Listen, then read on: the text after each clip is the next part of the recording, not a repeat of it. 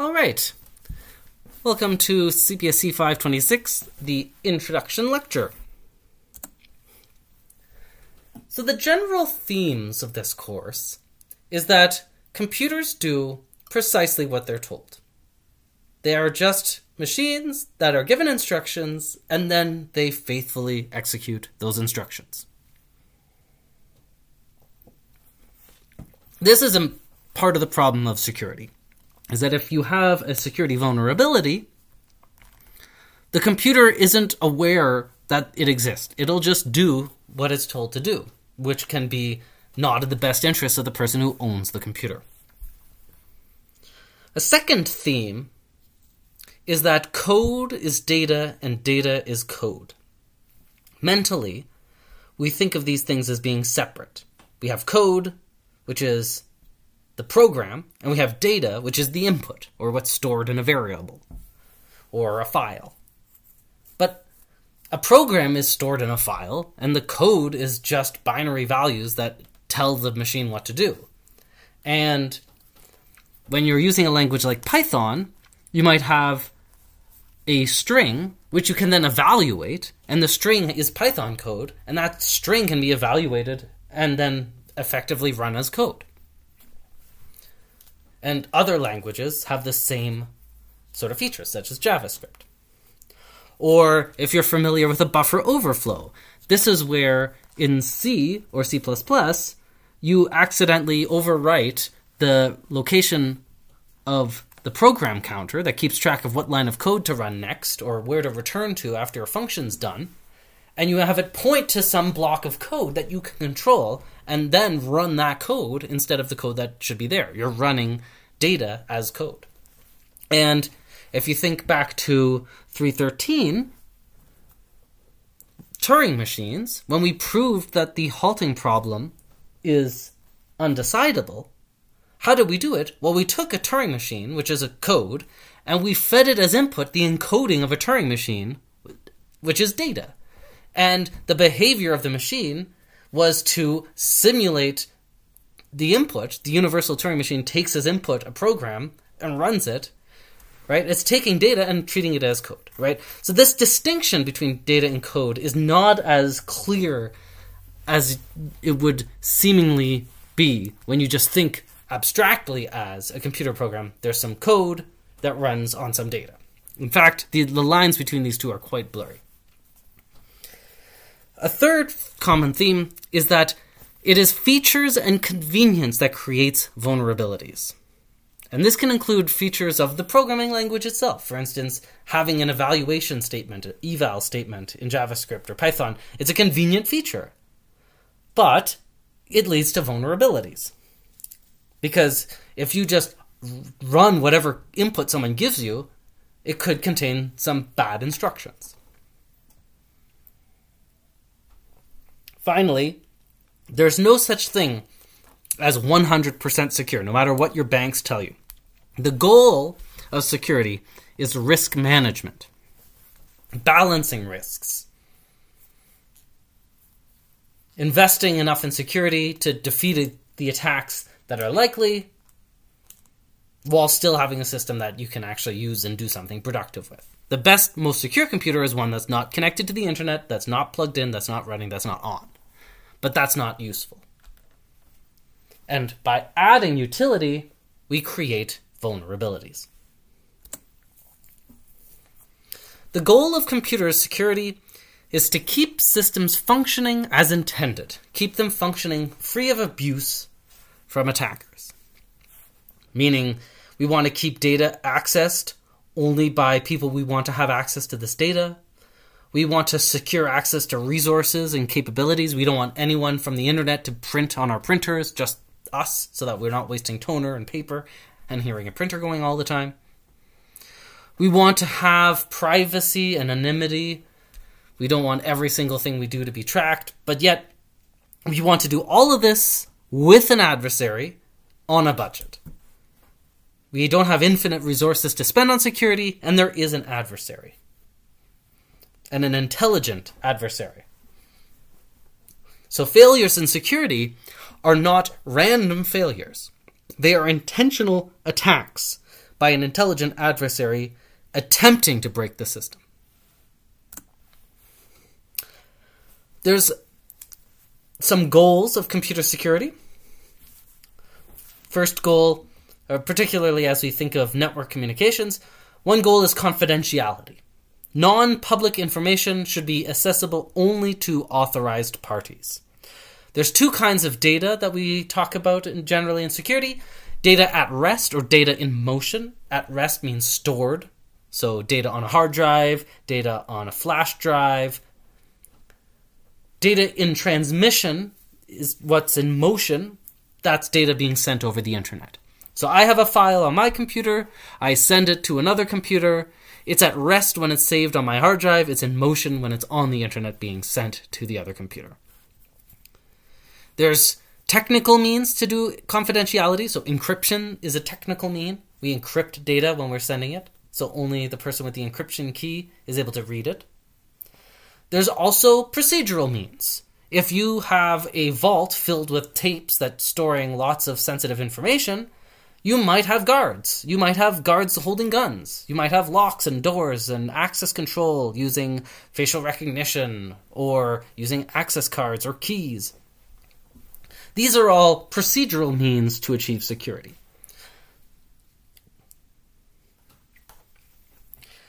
Integrity is another goal of computer security. Integrity is that data, software, hardware remains unaltered. That the data isn't modified, tampered with, changed. Now, if you're familiar with a checksum, checksums can detect this. Checksums are designed to, if a bit error occurs, so a bit gets flipped while transmission, a checksum can detect this. However, an adversary can change the data arbitrarily. It may be the case that you have a checksum for your data. If a bit gets flipped, it's detected. Or 10 bits get flipped, it's detected. But what if 15 bits get flipped in exactly the right way that overrides your checksum, so the checksum now works again? Well, this is the kind of attack that an intelligent adversary will do.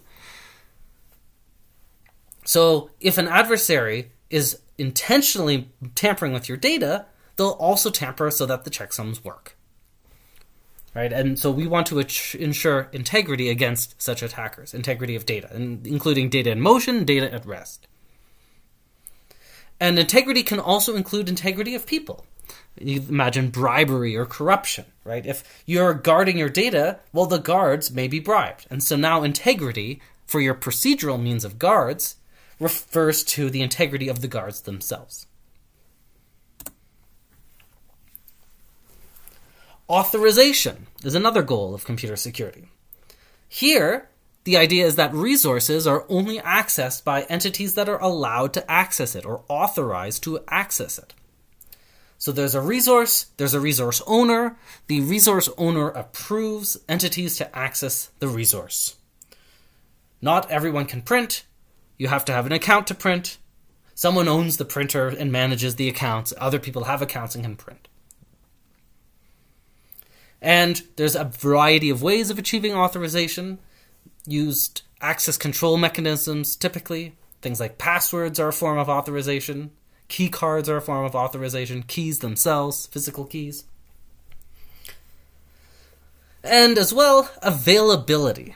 Availability is the idea that information, services, and resources can actually be used. That they're useful. That you can access them and do something with these computer systems. That the printer is available to print. Again, it's easy to achieve security if you disconnect everything from the internet and turn it off, and don't give it power, and leave it in a closet. But it's not very useful.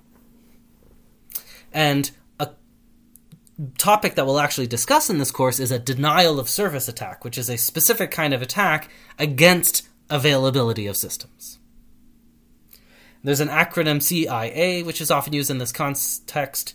So confidentiality, integrity, and availability, or confidentiality, integrity, and authorization, or authentication, or both confidentiality, integrity, availability, authenticity, authorization, and so forth.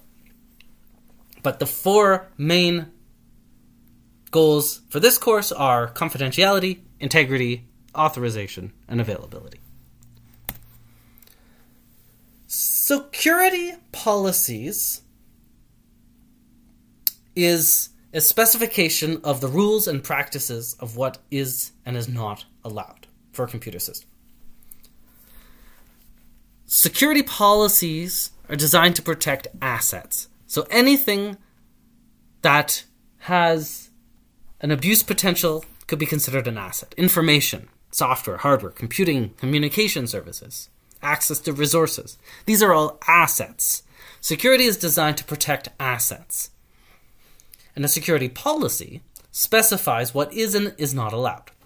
That's the policy. So the policy is the goals that you're trying to achieve. The mechanism, a security mechanism, is what actually implements the security policy. Ideally, the mechanism will enforce the rules outlined in the policy. When a mechanism fulfills a policy, that's a good thing. Sometimes you may have a mechanism designed to fulfill a policy, but the mechanism doesn't actually fulfill that policy. We'll get to an example of that shortly. Mechanisms can be computer things like passwords, but they can also be protocols that humans follow, such as when you leave the office, you take all the valuables and you put them in a safe. That's a mechanism. It's a protocol that every day when the last person leaves the office, they take all the valuables, they put them in the safe. So the safe being a secure space and the humans following the protocols form the security mechanism, and the policy might be don't leave valuables lying around when no one's around. So let's consider an example of this. Phone security. A policy might be work phone must never be physically handled except by owner. So there's a company, they give out work phones, they give out work phones to employees, and the policy is you cannot give your phone to someone else. If you have a work phone, it must only be physically handled by yourself, the owner of the work phone, no one else. That's the policy. A mechanism would then be keeping the phone on a person at all times. It'll just always be in my pocket. So no one else can handle it except me because it's either me handling it or me carrying it. Now, maybe I don't want to have to sleep with this work phone in my pocket, so maybe then I have a mechanism of keeping the phone on my person or in a locked compartment that only I can access. So either one or the other. These are different mechanisms. But the goal is that these mechanisms are implementing the policy. The policy describes what should happen or what shouldn't happen. The mechanism is the technical or procedural means by which this policy is then fulfilled. Note that these have assumptions. These mechanisms, as to whether or not they achieve the policy, we have to consider their assumptions. The locked compartment, for example.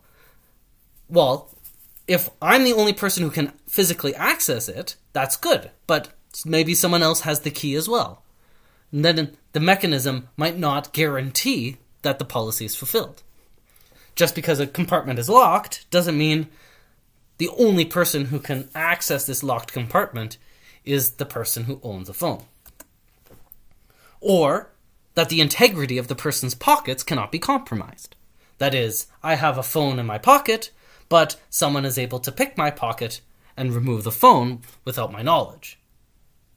This would be, again, an assumption made by the first mechanism to keep the phone on my person at all times, keeping it in my pocket at all times. I want that to fulfill the policy, but I'm making the assumption that my pockets cannot be compromised in order for it to actually fulfill that policy. Another example, my bicycle. I might have a policy that only I may use my bike. And the mechanism by which I achieve this policy is that I use a bike lock. When I'm not actually using my bicycle, I have it locked, or I store it in a locked space, such that I'm the only one who has access to this space. or the ability to open this lock. This hopefully then achieves the policy of only I may use my bike. But again, there's an assumption that no one can use my bike while I'm using it. Because while I'm using it, it's not locked. I'm making the assumption that while I'm using my bike, no one else can use it, but someone could jam the wheels with a stick and steal it. Or someone could pick the lock. So while the mechanism seems like a good mechanism for the policy, it's making these assumptions, and these assumptions may not be true. And when they're not true, we have a security attack. Another example, my produce shopping. The policy for when I purchase my produce might be that no minors are allowed in the cannabis store. The mechanism to enforce this is an inspection of a government-issued identification. Assumptions. Forged identifications are easy to detect. That if you forge an identification, it's easy to just observe that it's a forged piece of identification and reject it.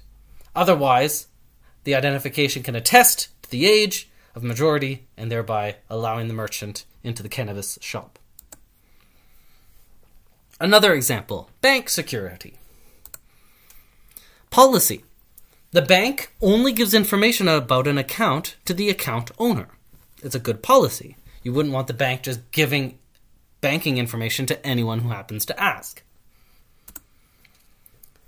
How do they enforce this? Well, when you call them, they ask for your birthday.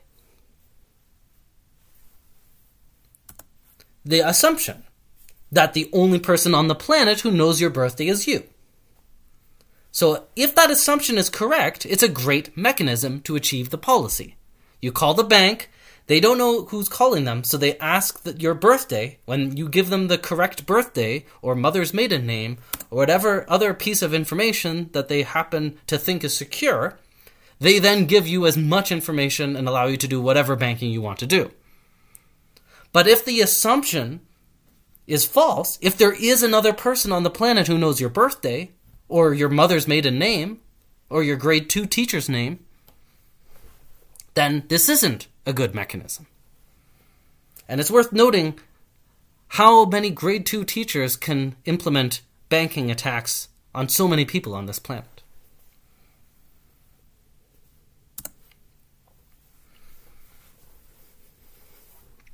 Now, the other interesting thing about security mechanisms is that a security mechanism implies a policy objective. Sometimes you can't or you don't know what the policy objective is. You only see the security mechanism. And the interesting thing is that a security mechanism on its own indicates that there was some policy objective that existed, and it's now here to try to achieve that objective. And so I want you in this course to think in this reverse way, where you look at a mechanism and you divine the policy. You infer what the policy is just by observing the mechanism. And in this process, you can figure out the attack. Because when you see a mechanism and you figure out what the policy is, this difference between what the mechanism does and what the policy wants is where you find attacks. It's in the gap between what the mechanism does and what the policy wants where there is a space of attacks. Again, attacks often result from mechanisms' assumptions. The mechanisms make assumptions, the assumptions are wrong, and then you have an attack. And when you start noticing it, you'll start seeing things like this everywhere. You'll start seeing everything in terms of security mechanisms attempting to fulfill security policies. You'll see it in places you'd never thought before. Once you start looking at the world with this lens, that there are security mechanisms everywhere, and behind them is some hidden security policy, you'll start seeing it everywhere.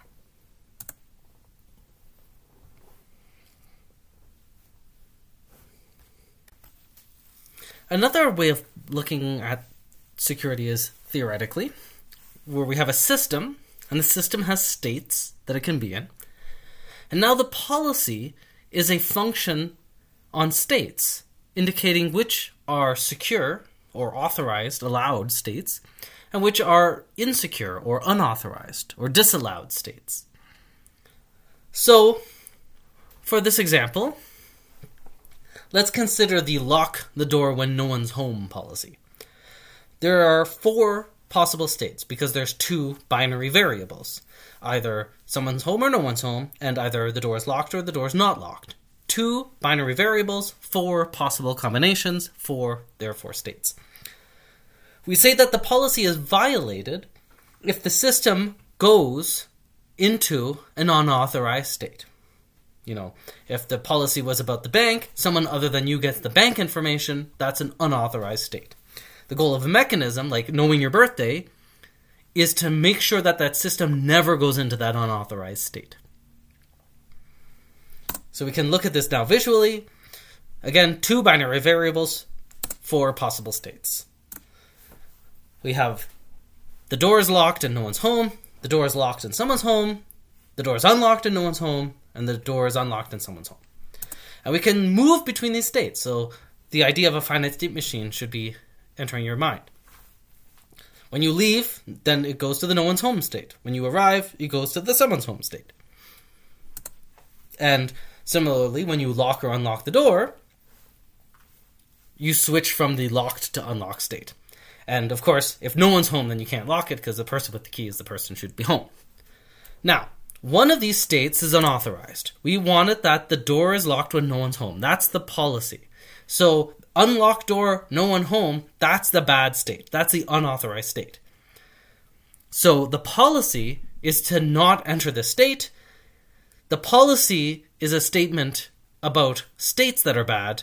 Mechanisms are things about transitions. Mechanisms are trying to prevent a transition to a bad state. The policy tells us what state is bad. The mechanism tells us which transitions are bad. A security attack is a deliberate action which, if successful, causes a security violation. An attack vector is a sequence of steps required to carry out a security violation, the security attack. Attacks exploit vulnerabilities. Things like misconfigurations, unsafe defaults, design flaws, implementation flaws. You can design a system poorly so it has a security vulnerability, or you can take a good design but implement it poorly so that the implementation has a security vulnerability. For a design flaw, every implementation will likely have this. For an implementation failure, it's just that particular implementation. The source of an attack, we call it the threat agent. We call it typically an adversary, if we're talking theoretically, or we call it an attacker, if we're speaking in terms of systems.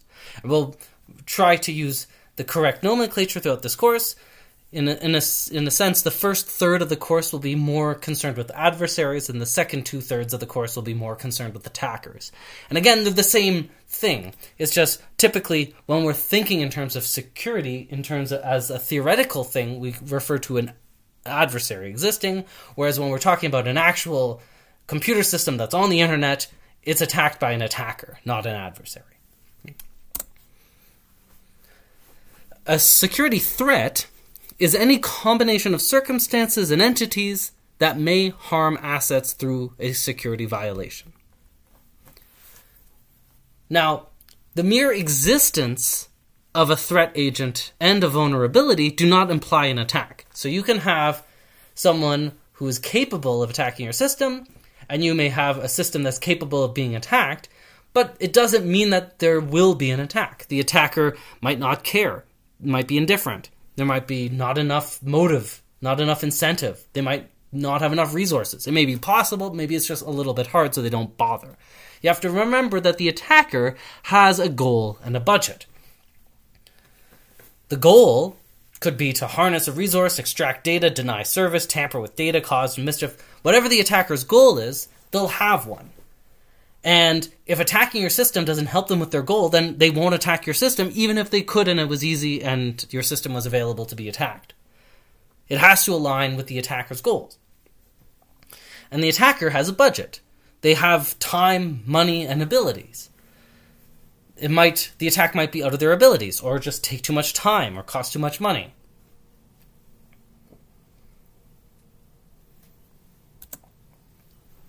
So let's look at another example, house security policy. The policy might be, no one is permitted inside the house unless accompanied by a resident. And when you think of it, the policy of lock the door when no one's home, it's really trying to achieve this goal, that people who are not authorized to be in the house are not in your house. Or in this case, they're allowed to be in your house as long as there's a resident of the house who's there to accompany them, to make sure that they don't, for instance, take any items. Second part of the policy, only residents may remove objects from the house. So, if a non-resident is unaccompanied, they might remove an object. So with this example, this house security policy, no one permitted inside unless accompanied by a resident. Only residents may remove objects from the house. I want you to pause and reflect on what would be a security violation of this? What is a vulnerability? What is an attacker? What is an attack vector? And what is a threat? And feel free to be as creative as you want. The point is to map these basic concepts to this situation of a house where non-residents are not permitted to enter or remove objects, or enter unaccompanied, or to remove objects in the house. An example of an implementation flaw for a security mechanism, there could be a policy that says the gate may only be opened by someone inside the courtyard. So there's a courtyard, and perhaps the building behind the courtyard, that door is left unlocked because otherwise people get stuck outside when they just go out for a smoke or something. So the building is unlocked, but the courtyard itself is not publicly accessible. It's locked. Now, the mechanism to implement this could be that there is a lever on the courtyard side of the door.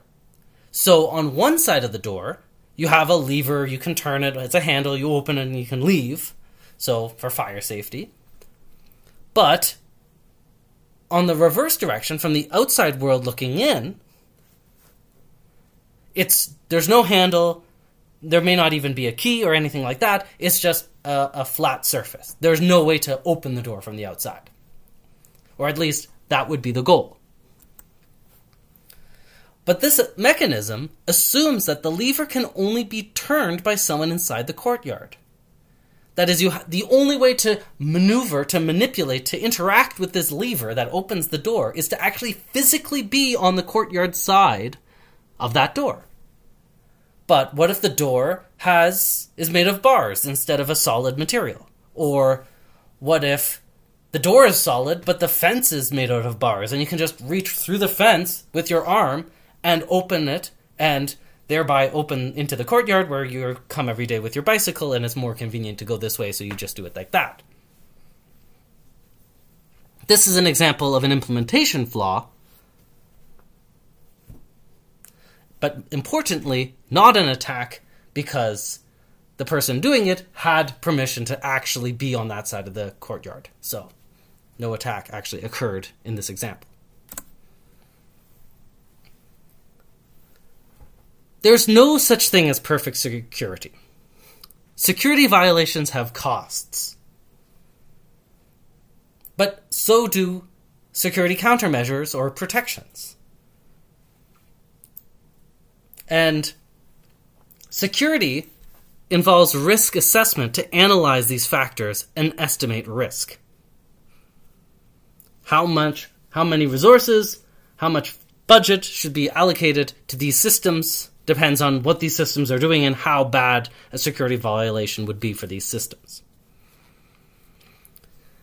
There's a concept of quantitative risk assessment, which tries to compute numerical estimates of risks, and qualitative risk assessment, which basically ranks or orders risks or puts them into buckets like very low probability, very high probability, very low cost, very high cost. And this allows you to establish priorities. And risk is the threat times the existence of a vulnerability times the cost.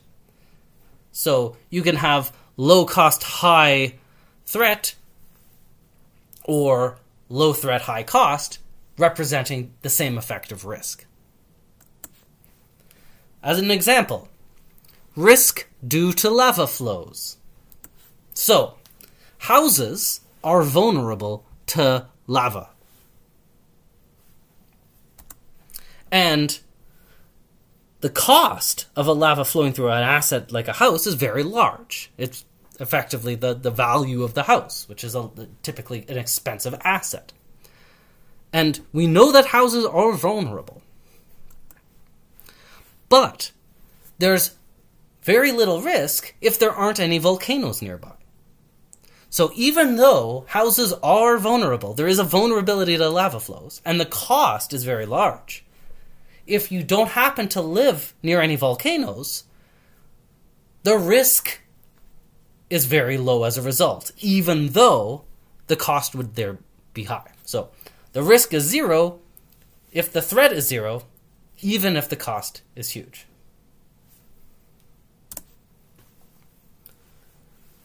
Why is security challenging? There's a number of reasons. First, there is an intelligent and adaptive adversary. This is an adversary who can induce zero probability or low probability faults. They can do arbitrary behavior. They can give values as input but would never be given normally. You might have a web form where you select a number and then it sends it over the internet. But the attacker can craft their own HTTP requests. They're not limited to whatever client-side JavaScript you're running. That would check to make sure that the value being submitted is a number within range.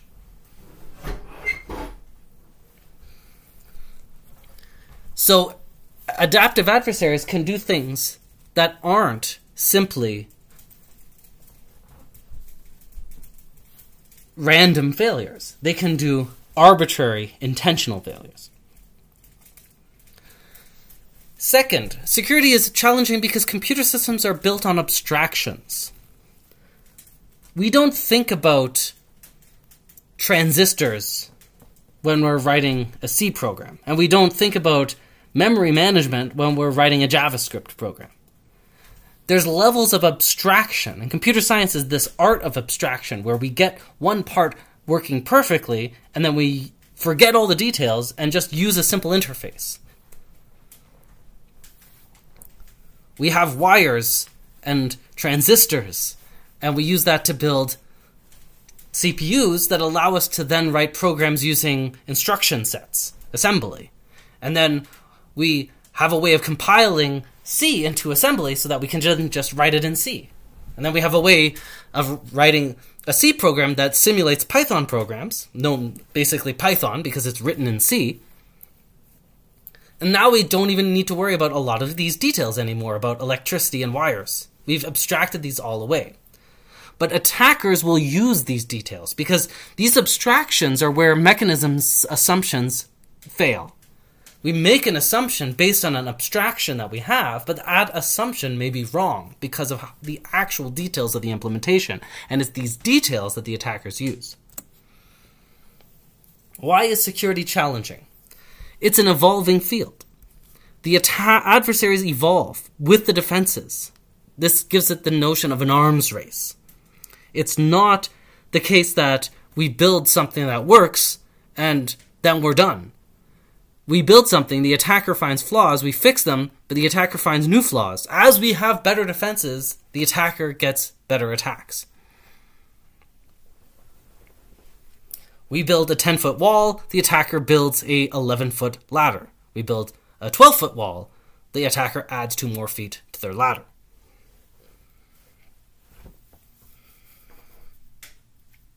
Security is challenging because computers evolve faster than security.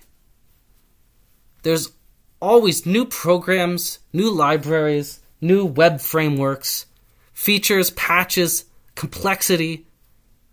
Vulnerabilities outscale lines of code. It's not that if you have a 1,000-line program, 10% of those lines will have bugs that are security bugs.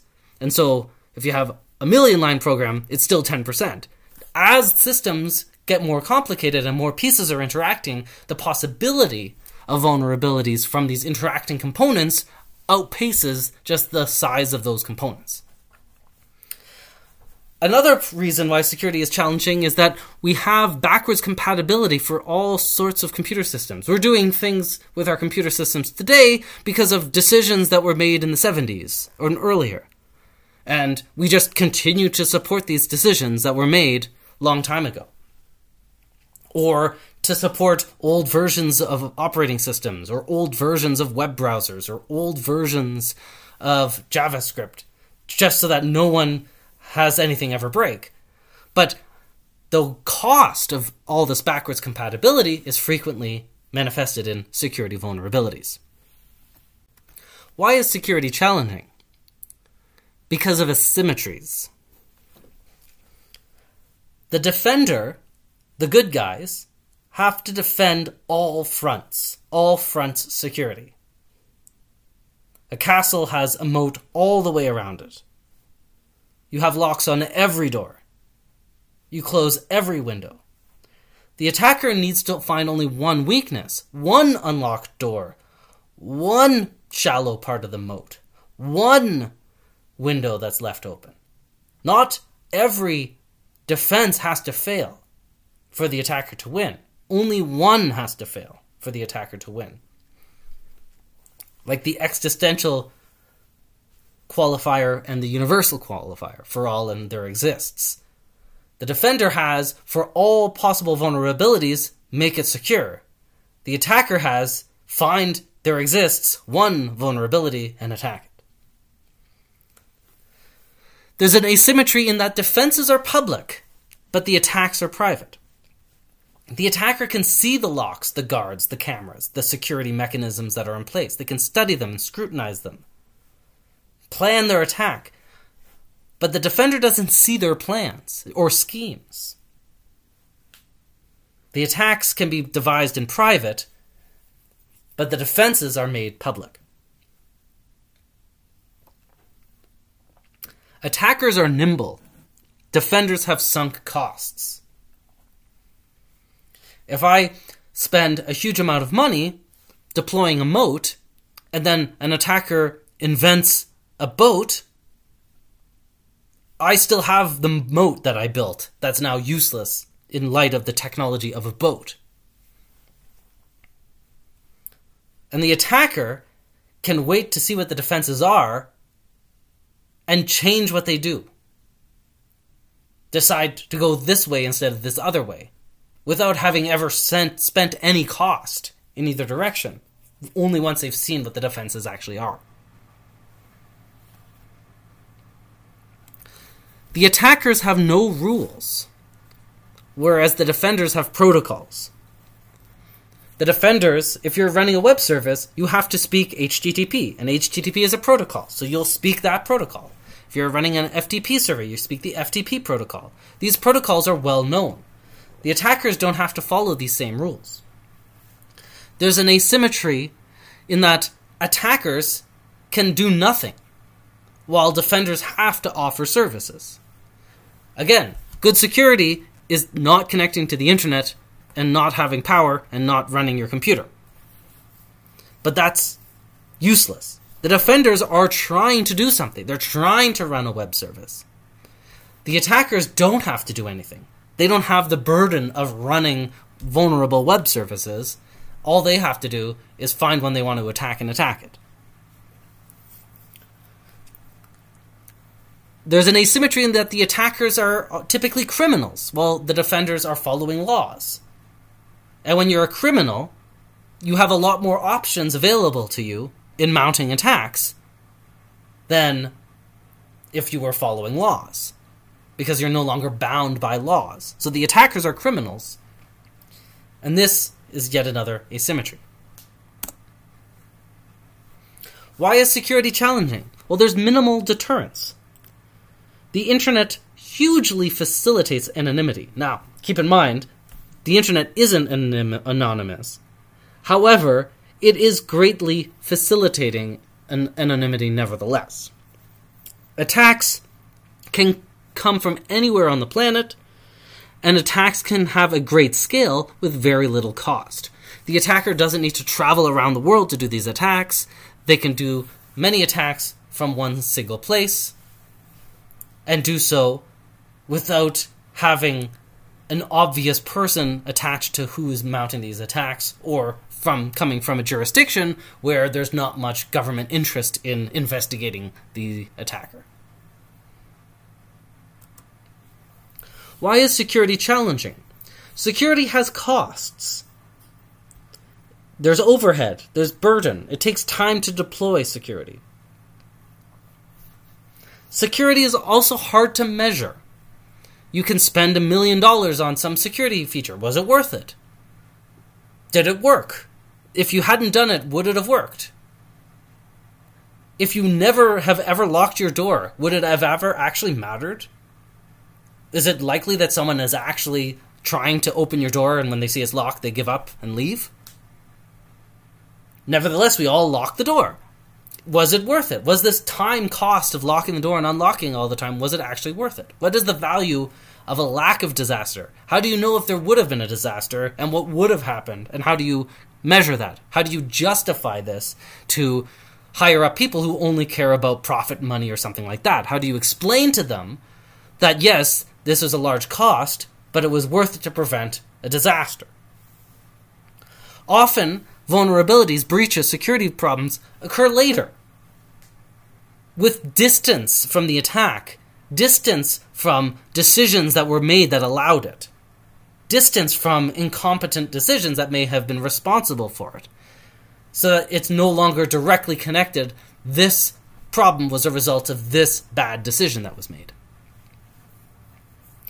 Why is security challenging? Market economics. Those in a position to actually allocate resources to security don't benefit the most.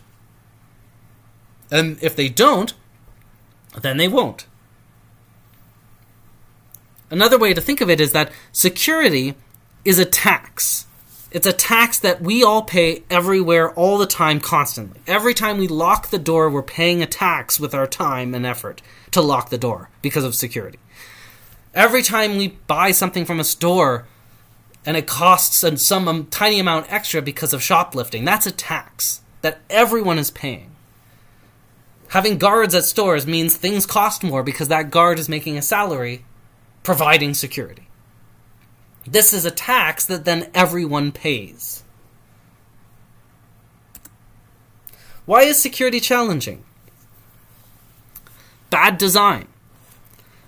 Security mechanisms are plagued with bad designs that make it hard or inconvenient to work, or that are confusing, that aren't clear, that don't provide obvious benefit. Users will bypass these if they don't see why it's necessary. Users are often the ones who are responsible for violating security. Security mechanisms that are hard to use properly. Their expression there is one-click security is one click too many. That is, if you have to have users click the checkbox when they're, for instance, setting up some web service, to click the checkbox to say, make this secure, if they have to do that, that's not going to happen.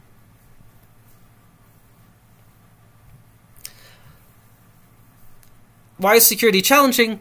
Because we can't expect formal training for regular computer users on their computer. We can't expect... We may be able to expect this for employees, who have to go through some training mechanisms, and there's policies that govern it, but a regular person just using their computer, we cannot expect any formal training whatsoever as it relates to security, which means we have to design security for this person. Why is security challenging? Because social engineering works, where you call someone up and get them to tell you their password by pretending to be someone that they're expecting to talk to and might have asked for this sort of information. Social engineering is an extremely common form of attacks on computer systems and doesn't involve any programming expertise or computer knowledge whatsoever. It just involves the confidence to be able to lie to someone and get information from them. Why is security challenging? Because of government obstacles. The governments have wanted to monitor communications between people since the beginnings of the internet, and as a result, sound policies like strong encryption by default or using encryption for all communication on the internet, these were made reticent by the governments who wanted to actually monitor communications. And so having an impediment to having strong security has made stapling it on after the fact more challenging.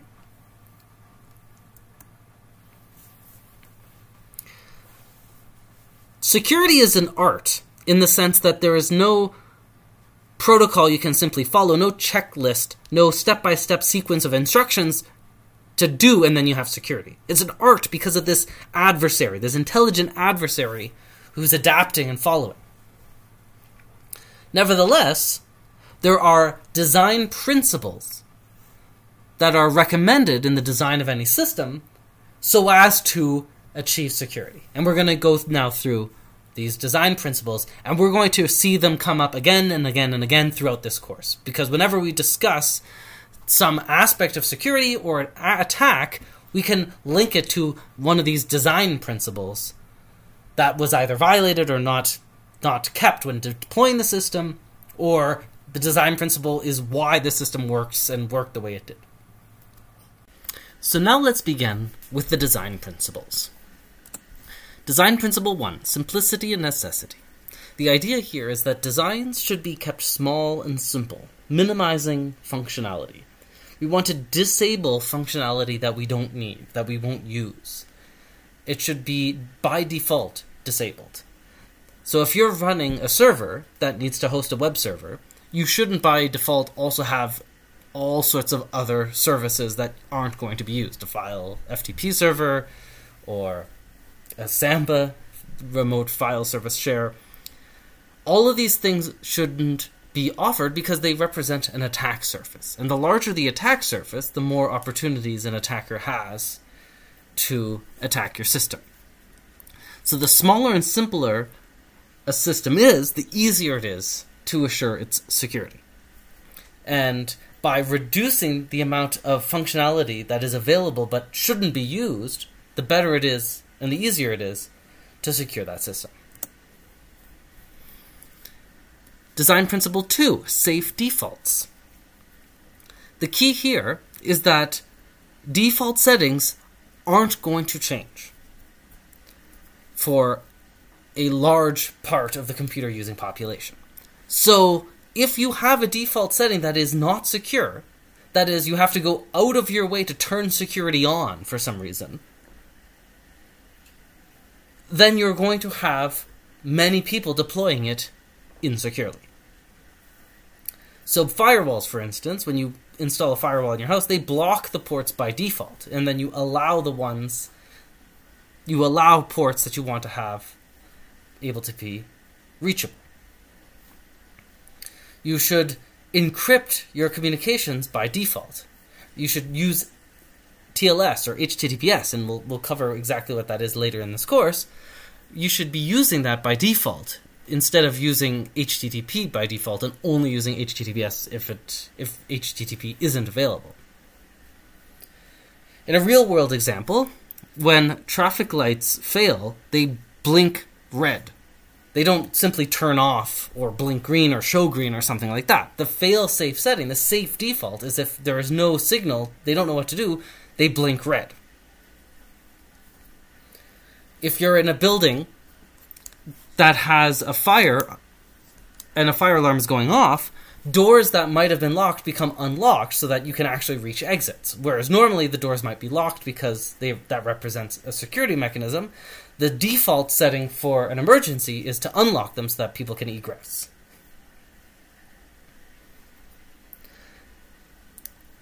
Another related idea is that you should favor permission, also known as whitelists, allowed lists, over explicit exclusion, also known as blacklists, or things that are forbidden. So it's better to specify what's allowed than what's not allowed. Because what's not allowed might be a long list, and maybe you're not creative enough to think of every possible thing that should be on that list, whereas only specifying the things that should be allowed is easier. You allow network traffic on port 80 for HTTP and port 443 for HTTPS. That's it. Not that you disallow some port that you know has a security vulnerability attached to it or is running an insecure service or shouldn't be used, and you list all the bad ports you can think of. Instead, block all the ports except the ones that you want to actually permit. And this design should be fail-safe, in the sense that when something fails, it should fail closed instead of opened. In this sense, if you're unable to, for instance, verify the password of someone enters a password, but the password database is down, instead of allowing them access because you can't verify their identity, so just let them through, so that they're not inconvenienced. That is one design part of the design space, but the other part of the design space, which represents a fail-closed component, would be you can't verify whether or not the password's right, so you don't let them in, even if it was the right password, even if they are inconvenienced.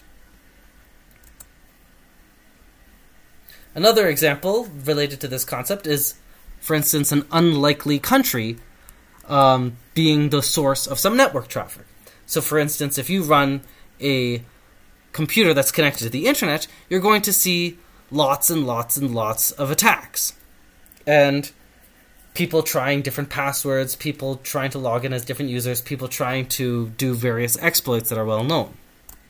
And when you look to see where they're coming from, oftentimes they're coming from places that are nowhere connected, where you wouldn't expect to see any network traffic at all. There's no reason why IP addresses on the other side of the planet should be the only ones connecting to this computer.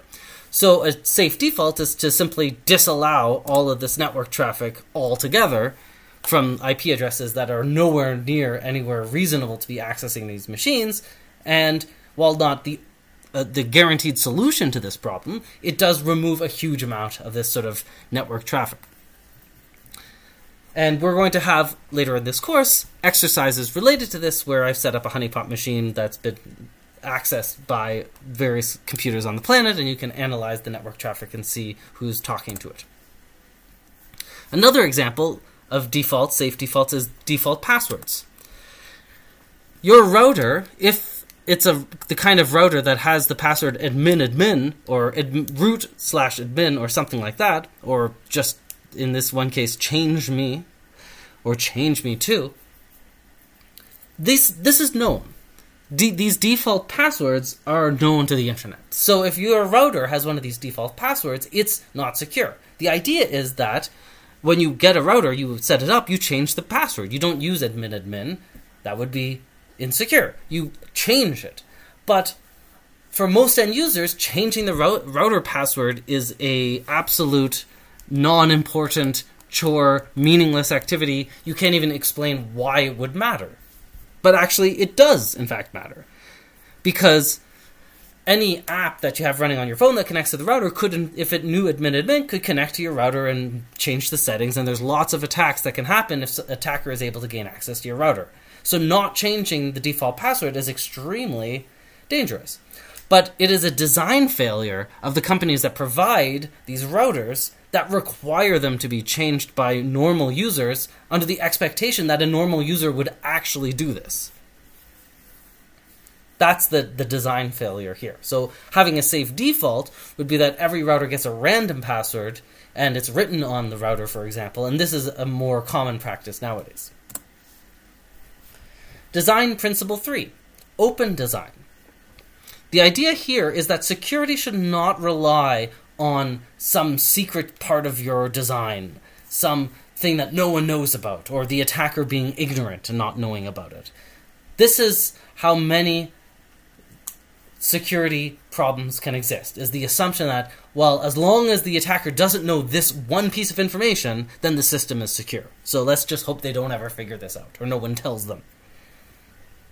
This is also known as security through obscurity, and in general, you should not rely on security through obscurity. You should rely on security through public analysis of your systems. You should be able to publish all of the information about your system, including the source code, and have people look at it and conclude that there's no attacks. Because if your security relies on the fact that no one knows your source code, you're going to be more insecure than a system that is open source. Because in an open source one, if you've had security problems, they might have been noticed. Someone else might have already figured it out and told you about it. But if you're relying on the fact that the attacker just doesn't have access to the source code and never will, that assumption is wrong, because they might compromise another system that has your source code, or you might have an employee who is not on your side and tells the attacker, gives the attacker the source code, or tells them about this vulnerability. And this principle is also known as Kirchhoff's principle, and it represents the change from the old way of doing cryptography to the not modern way, the new way, where before we relied on things being secret and no one having access to information, and now all of the cryptographic systems we have, they're all public. The only thing that changes is you use a tiny key, a 16-byte key or a 32-byte key that changes. And by changing this key, you have a security system as long as this key remains secret. But you can know exactly how everything works. And it's the same idea with a lock. We know how locks work, but without the key, you're not able to actually open the lock. Despite this, it is still useful to leverage unpredictability if there's no disadvantage. So for instance, if it doesn't benefit you to publish blueprints of a building, or to publish exactly when you're not home and when you're going to be on vacation, if that doesn't provide benefit in some other way, then you might as well withhold that information. You shouldn't rely on the security of your house to be the attacker not knowing when you're on vacation, but you shouldn't necessarily go out of your way to inform the attacker if there's actually no benefit to doing that.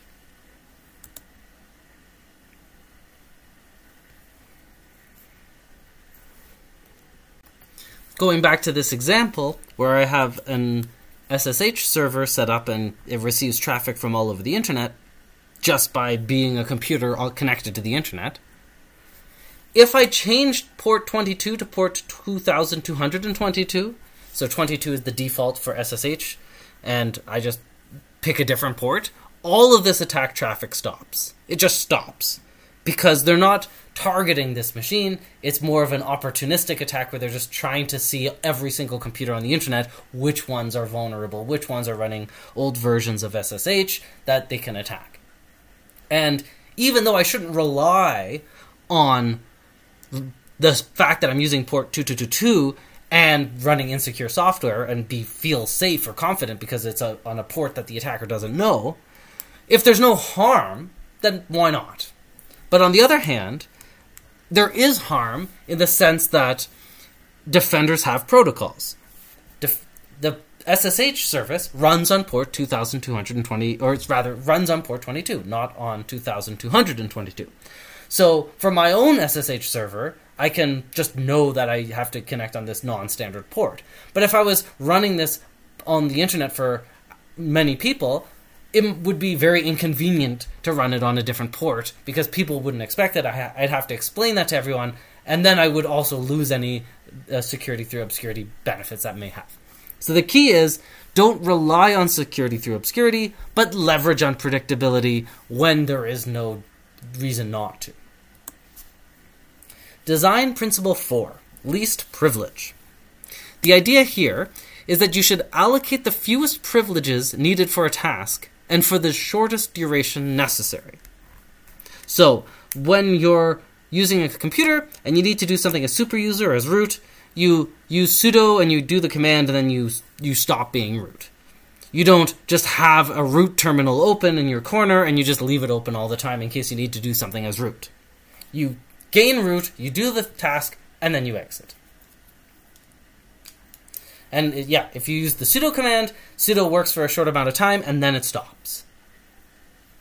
It doesn't, just because you ran sudo in a terminal at some earlier point in time, it doesn't retain those privileges indefinitely. It retains them for a short amount of time so you can do a few tasks without having to enter your password every command, but then you lose access again.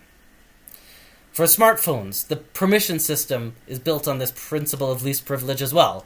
It's not that every single app can access your camera and access your microphone, access your location. They have to ask permission. There's a permission system. Apps ask for permission to access the microphone, the camera, and so forth, and you can grant it.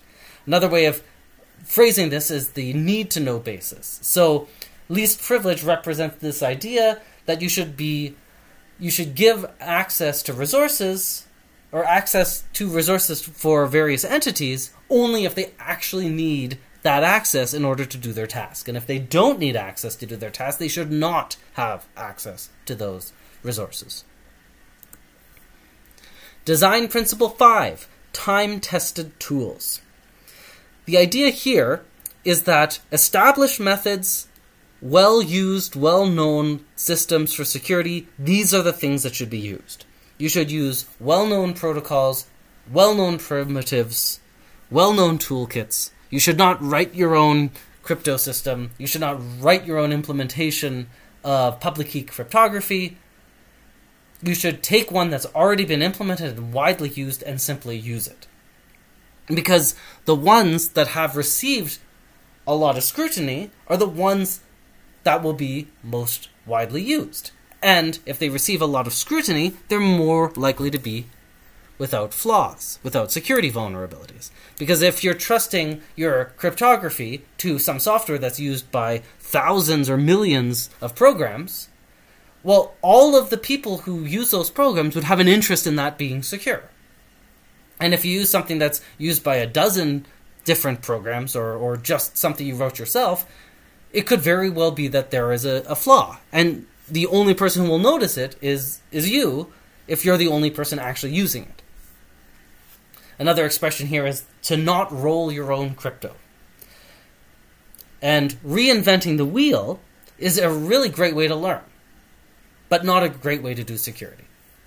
So reinventing the wheel, doing something that's already been done before just for the sake of doing it so you learn how it works, that's actually great and important and useful and part of the education in computer science.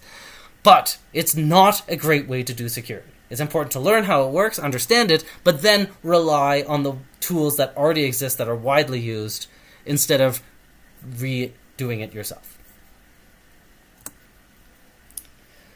Design principle 6, least surprise.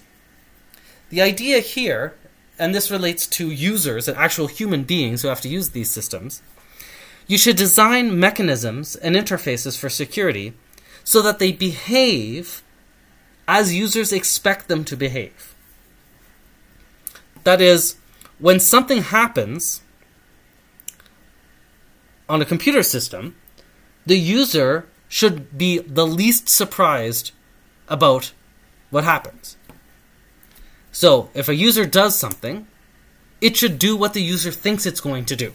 They shouldn't be surprised when it turns out that it did something completely different. And this means that you should align your design with users' mental models. And this can be hard, and this is an area of intense research, because users' mental models aren't necessarily what software developers think they should be, or would want them to be. But just because it's not what they want them to be doesn't mean that's not what they actually are. And so when users have a metaphor for things, such as locking a door and the concept of keys to unlock and lock doors, that metaphor is a powerful thing that will carry with them when they think in terms of security. And maybe that's a good metaphor, and maybe it's a bad metaphor. But regardless, that's the metaphor. If that's the metaphor that they actually have, that's going to inform how they think about how a system would work. And particularly, if doing an action leads to some irreversible change, then the principle of least surprise is extremely crucial. You don't want to use it to accidentally delete a bunch of files thinking they were just ejecting a CD-ROM or something like that.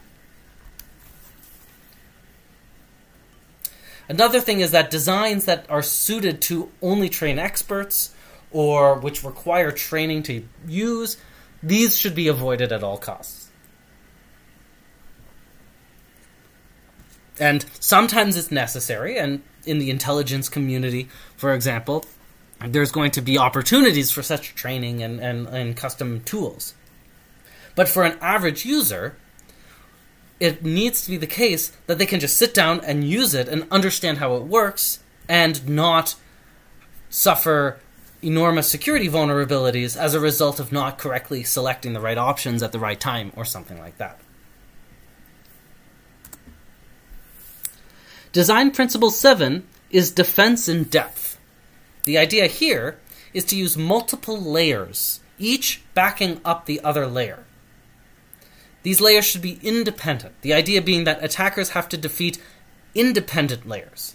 To compromise a system, they need to get past the firewall into the actual local network of the corporation or something, and then attack the actual system that they want to attack by finding another vulnerability or something like that. These would be multiple layers of security. Hopefully, the firewall is enough, but if it's not, then also the computers have security attached to them as well. The users have strong passwords and so forth. In the physical world, the castle has high walls and gates and a moat, and these are all different security mechanisms. And maybe the moat is enough. But if it isn't, there's also the stone walls. Each of these should be made comparatively strong. And the reason is that attackers will always break the weakest link. This is known as weakest link security. You imagine a chain. A chain is comprised of a bunch of links. In order to break the chain open, you don't need to break every link. You don't need to break the strongest link. You need to break the single weakest link, and the whole chain breaks. So a defense is to strengthen the weakest link first. As well, you should assume that the attacker will bypass some layer, or some security mechanism will fail. You should assume that some of your security mechanisms will not work as intended, but you should have enough security mechanisms or multiple kinds of security mechanisms so that despite some failing, you're still secure. Design Principle 8, Evidence Production. You should log system activities that can promote accountability.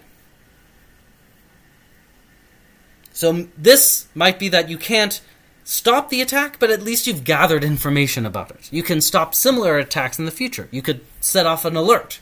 You could look for some evidence of an attack based on some evidence that you're collecting and shut down internet connection to a machine or something like that.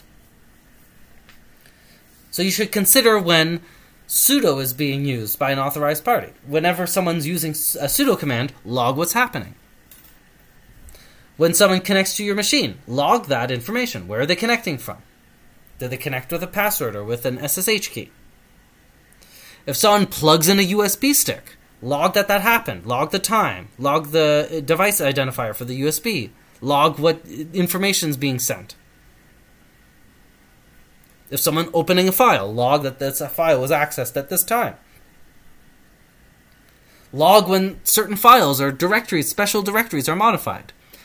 We're going to discuss SSL public key cryptography and the certificate infrastructure later in this course, but if you're familiar with these concepts, then you could imagine that if someone installs a new certificate on your machine's list of trusted certificates, that should be logged. That's an unusual event.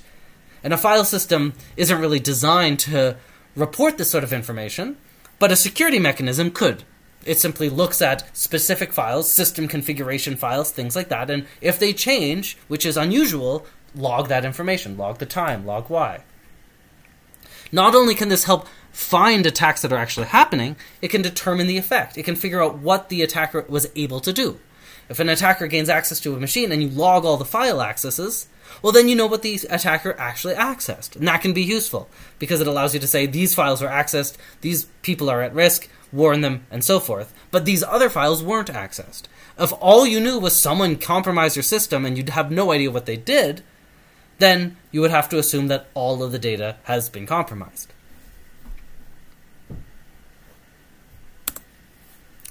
Design Principle 9, Data Type Verification. This mostly relates to web security, which we'll get to in the final third of this course.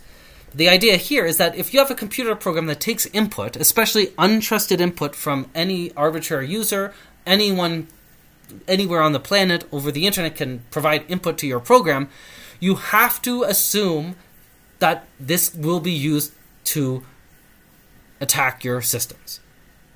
So if you're making assumptions about this data, that it's not of a certain form, or, for instance, you're expecting a number, you need to check that it's a number. You need to make sure that any input that you receive from the scary internet is exactly the format that you expect. If you read in a string that's a number, and you use a eval-like command in Python or JavaScript to turn that into an int, it could be the case the attacker sent code, and you just run eval on that code. So if you're expecting a number, you should check that it's a number. And we have ways of doing this. Regular expressions is the way. So you can define a regular expression for a number, or for a float, or for an email address, and then you just check to see that the input you received matches the regular expression for what you expect it should be.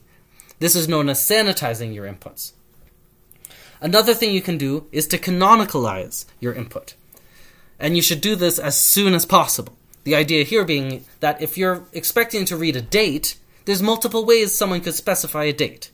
They could specify it using 2 digits for the year, 2 digits for the month, 2 digits for the day. They could rotate that, the day and the month, in different ways. They could spell out April 12th, 1984. There's lots of different ways that they could write out a date. And let's say your program allows a variety of different ways of representing the date, then the process of turning it into a unique representation that your program will then work with is called canonicalizing.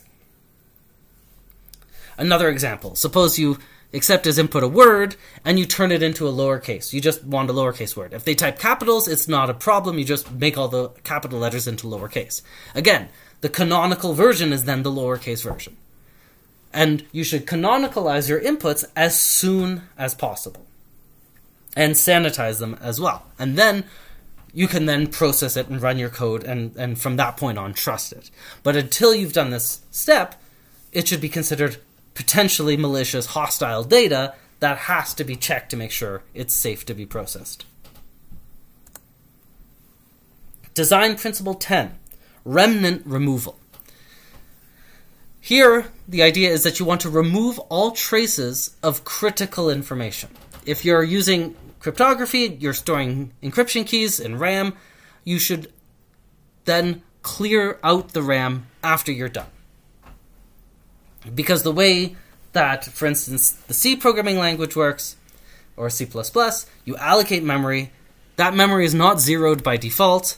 That's just storing whatever happened to be there before. So you could have an encryption key, you free the memory, someone else gets that memory, and that memory has your encryption key. Now, that someone else will still be your program, but it could be your program that's doing something on behalf of an attacker, and the attacker then is able to exploit another attack to read this information directly. Now, not only have they an attack where they can read some parts of your RAM, they read your encryption keys. Right? So this is very bad. That's why the idea here, if you're working with sensitive information, as soon as you're done with it, securely delete it so that it's no longer available at all. Same with files. If you have some files and you want to make sure that they're gone, if you just delete them, it doesn't actually securely delete any of the information. You actually have to go and, for instance, overwrite it, and so forth.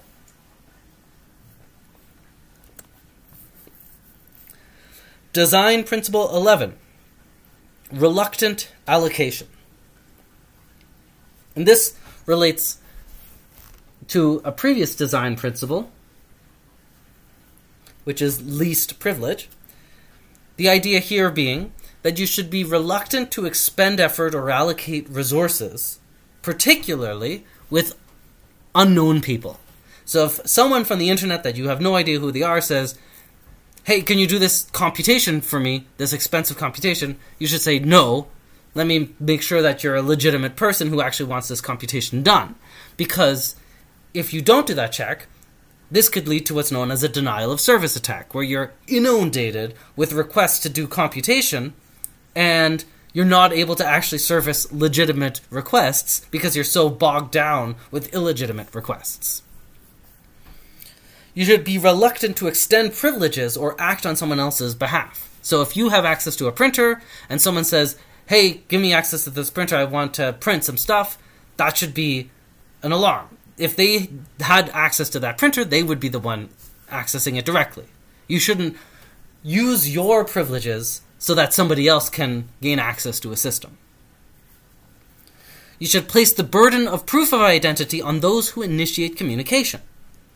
For instance, if you get a phone call and they ask, who are you, who am I speaking with, that should be a red flag.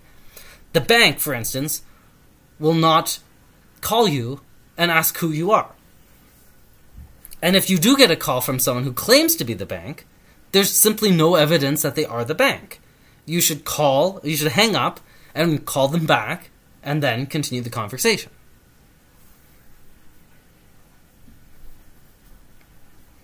Or if you're called by someone who wants access to some tax information or financial statements for your company, you shouldn't assume that they are who they say when you have absolutely no evidence to that effect. You should get their information, figure out how to contact them without receiving their phone number from them, figure out who they are and who they work for, and then do your own research to figure out what their number is, call them back. Design principle 12, security by design. The idea here is that you should build in security from the start. Don't staple it on at a late stage. Don't take a system that you've fully designed and built and then realize, oh, well, now we need to have user accounts and passwords and, users can't interact with other people's files, and that would become a nightmare. You should be designing a system to be secure and think of the security implications of it from the beginning. Don't staple it on at the late stage. Many security problems are a result of simply adding on security as though you could sprinkle it like salt or pepper at the end of a design. You should not add a security purpose to something that was never designed to have it. And a great example of this is social insurance numbers. The social insurance system was set up, and these numbers were created so that you could give your employer this number and they would pay into the social insurance system. And this was great for social insurance. But because there was no citizen registry or other way of uniquely identifying people, this number became used for many other purposes other than employers paying into a social insurance plan. Banks now want your social insurance number, and they use that to prove that that's you. The tax authority takes your social insurance number. You're told, don't tell anyone your social insurance number. It's newsworthy if thousands or millions of social insurance numbers are leaked out or given to attackers. There's a security purpose, these social insurance numbers, because if you know your birthday and your social insurance number and your name and your address, you can basically impersonate yourself. And if you knew it for someone else, you could impersonate that other person. You could open up credit cards and open up bank accounts and so forth. But the problem is that this number was never meant to have a security purpose. If it was, it would be possible to change it. It would be possible to say, oh, this number's been leaked, I better get a new one. But it was never meant to have a security purpose, so it doesn't have that feature where you can just get a new social insurance number. that once you are assigned one, that's your number for life, and you're told never tell anyone it, yet carry it around in your wallet at all times, give it to every employer you ever have, tell it to any bank anytime they ever ask, put it on every tax form. This is a security purpose that was added to a number that was never meant to have it, and why the system is broken. You should explicitly state what the design goals are of a security mechanism. When you design a security mechanism, you should say what it's trying to do, what aspects of the security policy it's meeting, because this allows you to capture those hidden assumptions that may not be correct. And when you're making assumptions, you should state what they are as well. You should state that I'm assuming this is the case. The mechanism works because this is the case. And then someone else can look at it and that might not be the case. If it involves trusting people or trusting entities, these should be explicitly stated. This system works because this entity is a trusted entity. Then we can worry about what might happen if they aren't a trusted entity, or they become no longer a trusted entity. You should state what the mechanisms are not meant to do. Because if you state what the mechanisms are not meant to do, people are less tempted to then try to get it, staple on some extra purpose later that's doing that thing it was not meant to do. If you explicitly say, this cannot be used to do this, it makes it harder for someone else to come along and then do that and say, it's a good idea. Design Principle 13. Security is economics. Attacks and defenses have costs. And the consequence of attacks have costs. And real-world security balances these.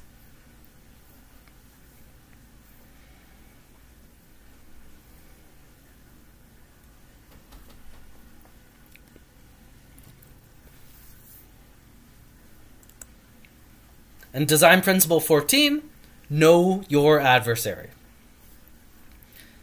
Security is designed and defined relative to an adversary who wants to break security. And understanding the adversary results in better designed security, because now you're not just throwing security around everywhere. You're actually thinking about what the goals of the attacker are, what they're trying to do, how they're going to attack, what their methods are, and building a system to thwart them. Knowing your adversary results in better security. And this is the next part, adversarial modeling. An adversarial model identifies the objectives, that is, the assets that may be targeted by an adversary, what's at risk, what needs to be protected. It identifies the methods of the attacker, so what are the attacker's techniques, what are the types of attacks that the attacker will do. It identifies the capabilities of the attacker, what resources do they have, what's their computational abilities, what are their skills, what are their knowledge, what opportunities for access to a system does an attacker have, and as well identifies their funding level. And their funding level correlates with their determination and their persistence. If they're an extremely well-funded adversary, they may continue attempting attacks long after other adversaries might have given up and moved on to other targets. A categorical schema classifies well-defined adversaries into different groups or types. So, for example, the textbook of Paul van Oorschot's Tools and Jewels gives the following categorical schema for different types of attackers. You have foreign intelligence. This would be spies from other countries. So here, it's an adversary who is funded well, funded by the government, has some level of ability to circumvent the laws, at least of the country that they are residing in, because as long as they follow that foreign country's laws, and they may be shielded from other legal action, they are loyal in the sense to their country and motivated by whatever the goals of that foreign adversary are. There's terrorists. Here again, we have an adversary who may not care much for the law or not be too concerned about it, but they're not operating under the auspices necessarily of a government allowing them to function, but they're operating independent in a sort of lawless area perhaps. They may be working alone or in small teams within a country. We have politically motivated adversaries. These can also be considered hacktivists in a sense. These would be people who are performing attacks, adversaries who are performing attacks for some political goal that they have in mind, whatever that goal may be, but they are not, for instance, foreign intelligence working in that capacity, but they may be, for instance, in the case of WikiLeaks being taken down by a denial of service attack, and we'll talk about that later, or rather, the MasterCard and Visa corporations being taken down as a retaliation for them no longer processing WikiLeaks donations. Those attackers who performed a denial of service attack against MasterCard and Visa, these would be politically motivated attackers. We have industrial espionage agents. So again, similar to foreign intelligence, these are adversaries who are funded by an entity, but in this case that entity is not a government agency, but rather a private corporation, and perhaps they belong to another rival company. They apply for a job and they're given a job inside of another company, and they are actually, while in that capacity, spying on behalf of some other company while they're in there. So again, they won't have the shield of government authorization for their activities, but instead are operating on behalf of a private corporation. There's organized crime. This would be a number of different things that occur on the internet that involve extortion, like crypto-viral extortion. This would be like BitLocker, where some attacker installs some malware in your computer and demands money so that you pay them money so that they release your files or something like this. Or the entire spam ecosystem of spammers. This is simply organized crime. There's money to be made, and thereby there are people who are committing crimes and so as to make this money. There's lesser criminals. We can call them as well script kiddies, people who are just curious. They're not motivated by politics or necessarily making money. Maybe they're interested in notoriety. They just want scene cred or scene props. They're just interested in how the attacks are working. They're curious, and they have lots of time, but probably not much in the way of resources to do these attacks. There's malicious insiders, for example, disgruntled employees. So a company that has access to a lot of data, maybe some employee decides that what they're doing is wrong, becomes a whistleblower, collects a bunch of data to expose them, or they're passed up for some promotion, or they're otherwise upset at their employer, and they can then use the fact that they have insider abilities, that they have passwords, that they have key cards, that they have access to the building in order to mount these attacks and cause more damage. We have non-malicious employees. For instance, people who just find a USB stick in a parking lot and plug it into their computer and thereby compromise the security of the entire system. Right? These are people who are not actively trying to mount attacks on their employer. They're not disgruntled. They're not upset. They're not working on another industrial agent. They're not working on behalf of foreign intelligence. They're not organized criminals. They're simply people who are accidentally misusing computer systems that end up causing damage to the owners of those systems. And finally, there are researchers, casual hackers, people who are interested in security, people who are trying to break systems so as to find security vulnerabilities so that they can publish it, warn the people that these vulnerabilities exist, make them fixed, improve the entire ecosystem, improve security for everyone.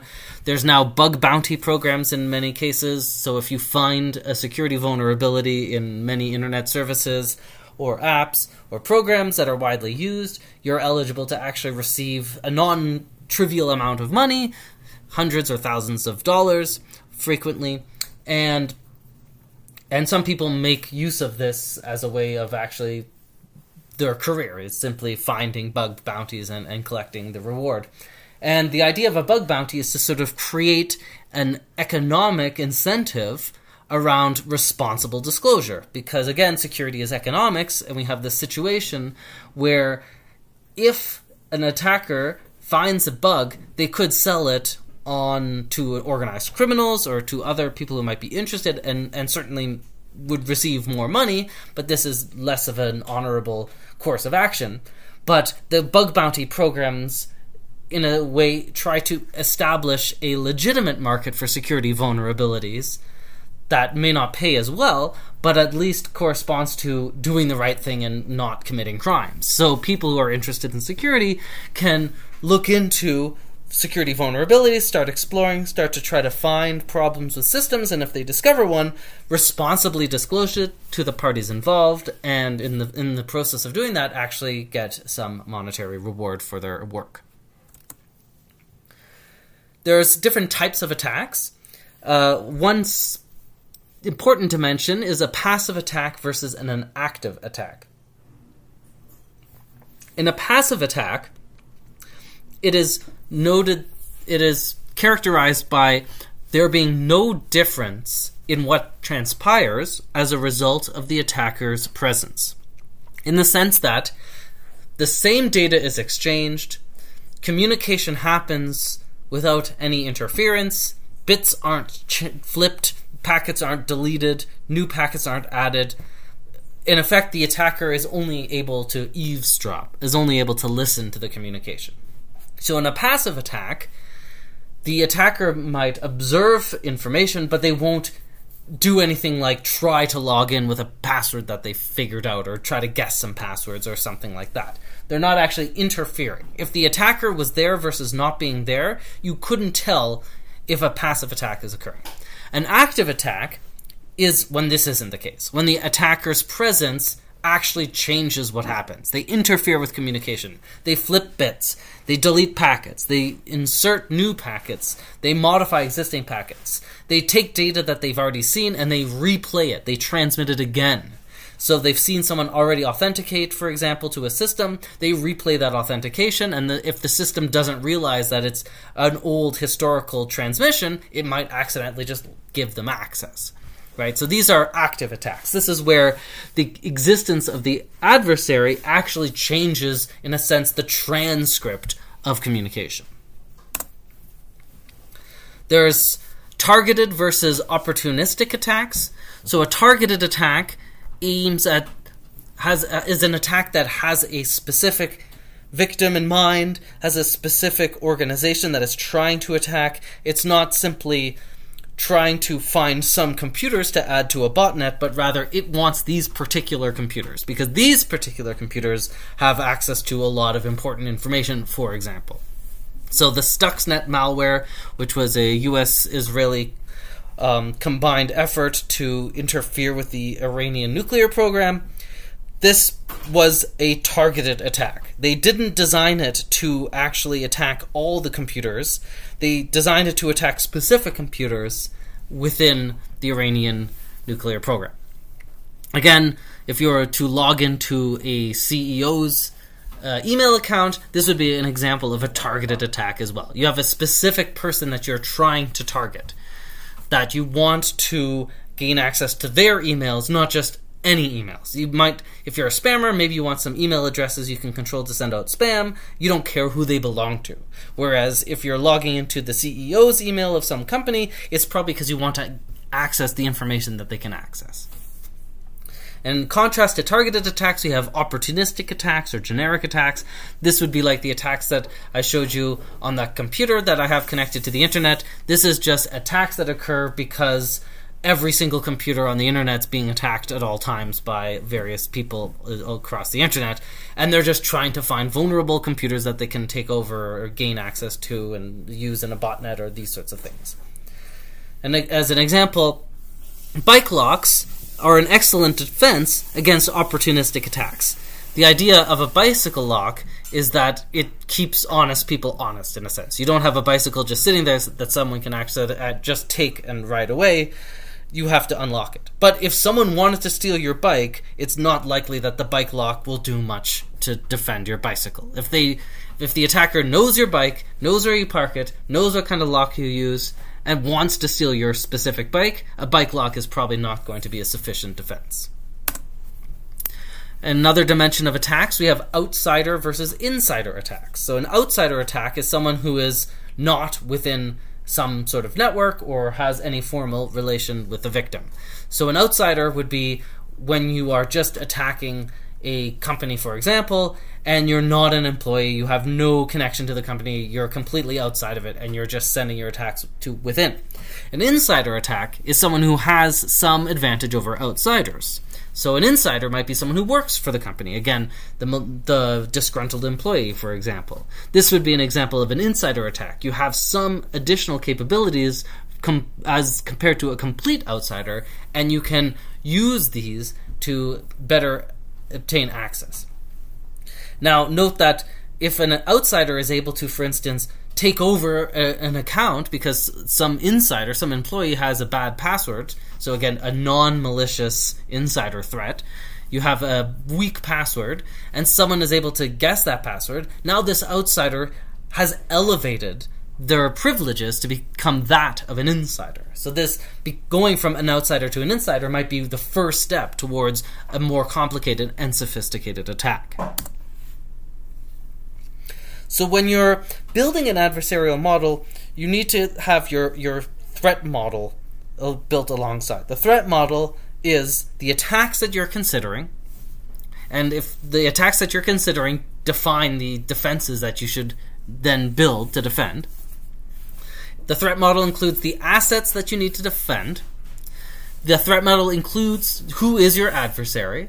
So a threat model defines the attacks you're worried about, what you are worried about, and who is the entity that you are actually worried about. And threat models are important because a bad threat model will give a false sense of security. If you believe that your system is secure, but you have a flaw in your threat model, well then, when the actual attack happens, you won't have even considered it. You'll have a false sense of security if you think you've resolved all possible threats owing to a bad threat model. A bad threat model can also cause you to misplace trust, have invalid assumptions, or focus on the wrong threats. Spend too much effort worrying about particular threats, like an outsider attack, when along comes an insider one. And the NSA Snowden leaks is an example of such a bad threat model, in the case that there was a enormous amount of effort placed on outsiders not gaining access to the system, but for an insider was able to gain access to a large amount of the system without a lot of alarms. The goal is to model an adversary, again, adversary being the theoretical concept, that then characterizes the capability of the real attacker. The threat model reasons about this abstract adversary, but later comes the real attacker. And the better that your modeled adversary matches the real attacker, the better your defenses against them will be. This means that your real-world scenario of the attacker is the one that you imagined when you were defining your defenses. The more accurate the model, the better suited any security that is meant to thwart the adversary. So again, the insider threat example. In this case, we have an adversary who knows the system, who knows the floor plan of the building, who has keys to rooms, has passwords to machines. He has friends who may be confused deputies. These are entities that misuse their privileges because they're tricked into doing so. So the adversary may just simply be an employee of a company and is friendly with a bunch of people, and in that case is able to socially engineer them. Oh, I accidentally forgot this, can you let me into this room, for example, when actually they shouldn't have been allowed in that room. But when presented in this way that it's not a big deal and you already know this person and trust them, this is an example of the insider threat. Frequently, systems are very well tuned against external threats. If you think of firewalls are things that stop most of the traffic from the internet from reaching your internal network. This is an example of strong protection against an external threat. However, if you have a computer within the firewall that's running malware, now it's no longer guarded by this firewall and it has free reign over the network communication. Another example is privilege escalation attacks. This is the technique that insiders can use. In this case, you have some privileges, like you have access to some rooms or some computers, and by performing further attacks, you're able to gain more privileges. You're able to exploit, starting with a small amount of privileges, you exploit the system in order to gain more. Maybe if you had no privileges whatsoever, it wouldn't be possible to do any attacks at all. But by having the ability to walk into the building and log into some computers within the building, you're able to grow your attack space and attack more machines in the infrastructure, and thereby create a larger attack. And social engineering, this idea that you can hack humans, is characterized often by this notion of privilege escalation. You start with a small amount of access, you gain a bunch of information based on that, you leverage that information to trick people into giving you more access and more information, use that access and information to trick more people into giving you more access and more information, and so forth.